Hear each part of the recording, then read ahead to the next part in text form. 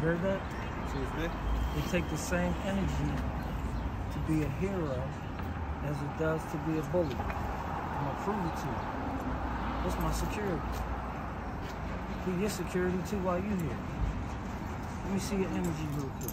Just a little, you licensed, right? Let me see your energy. And I could throw this, I can hit you from about 20 feet away. And then, obviously that. Now, why did I show you that? Not to impress you.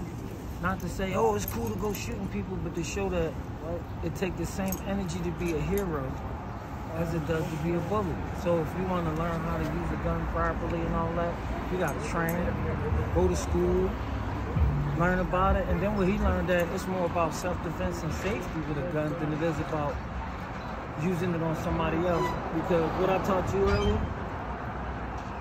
a life sentence is a death sentence in slow motion. If you go and sit down in a room for 40 years till you die, that's a death sentence in slow motion, right? So is the person that you're killing worth dying for?